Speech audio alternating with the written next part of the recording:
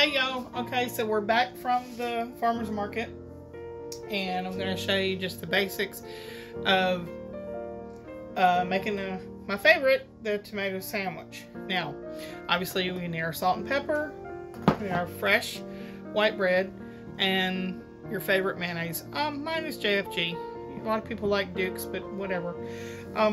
Okay, so you'll see I've got several different tomatoes here.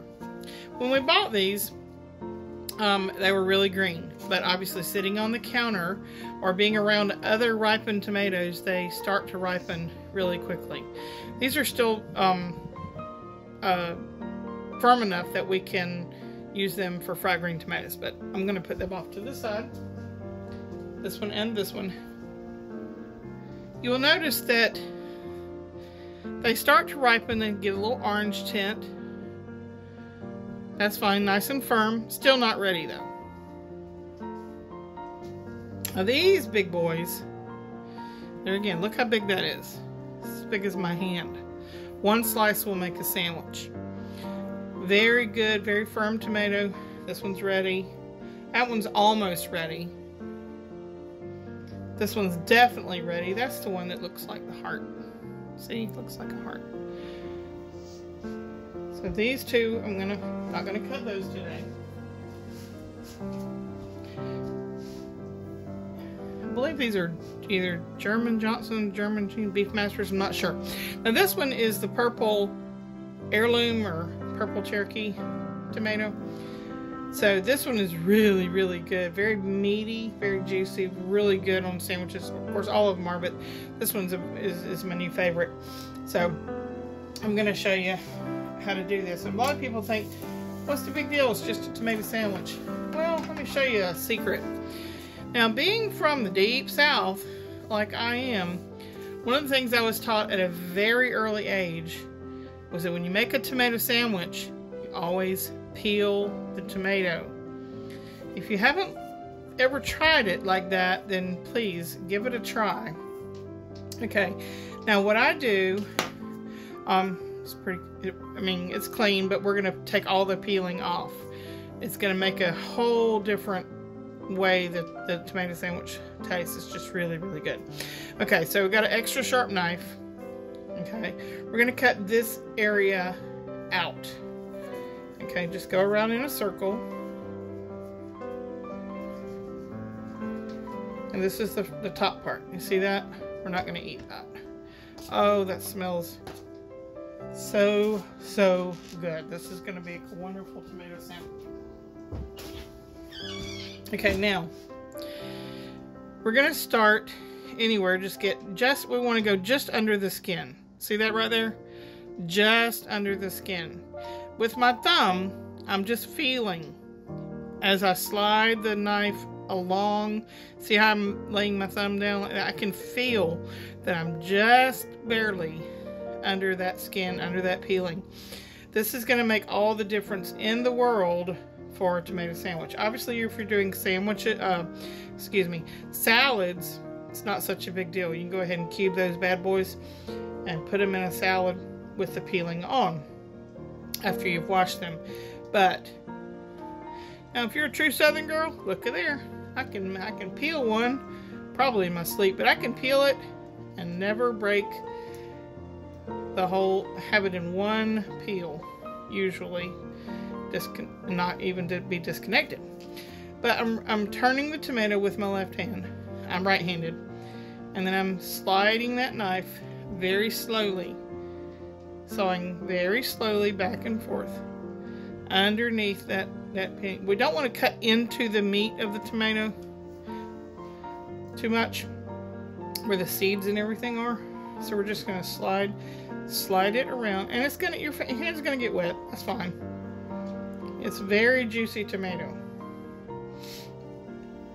So I'm almost done.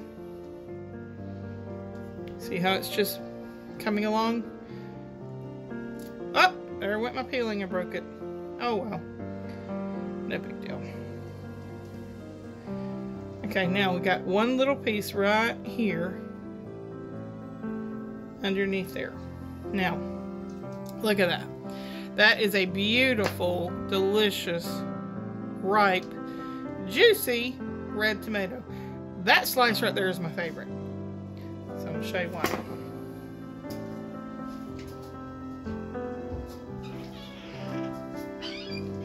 Okay, see all that? It's got juice all up. That's fine.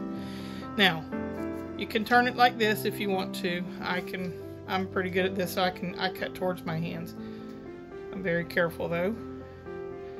Now this slice I always say it's the best.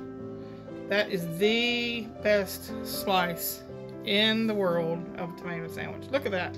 Look how meaty. That's the meat of the tomato, which means not lots of seeds and definitely not grainy. You can tell this tomato has never ever been put in the refrigerator. You never want to put tomatoes in the refrigerator because they turn very, very gritty and grainy if so. You want to serve them at room temperature. Now, we got 3 slices out of that. So that's perfectly for a tomato sandwich. Okay, now I'm going to put this one back. So we got 3 perfect slices. So,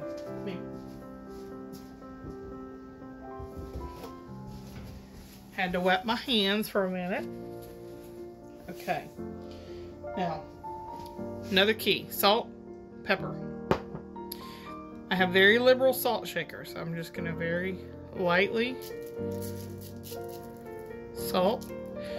And these are good. You can serve them just like this on the side with a meal. You can serve them even on the side for breakfast is wonderful also. But like I said, we're doing a tomato sandwich. And pepper, black pepper. Okay, now, juicy tomato means it can make your bread soggy. So what you need to do, gotta have mayonnaise. You can toast the bread if you want to, but I don't. Okay, now I'm a mayonnaise. I love mayonnaise. And I'm not putting as much on this sandwich as I normally would. But the mayonnaise is going to seal the bread. See how I do that? So the juice from the tomatoes doesn't make the bread really soggy. Okay, so you want to put some on each side. Like that. Okay, so we've got our mayonnaise ready.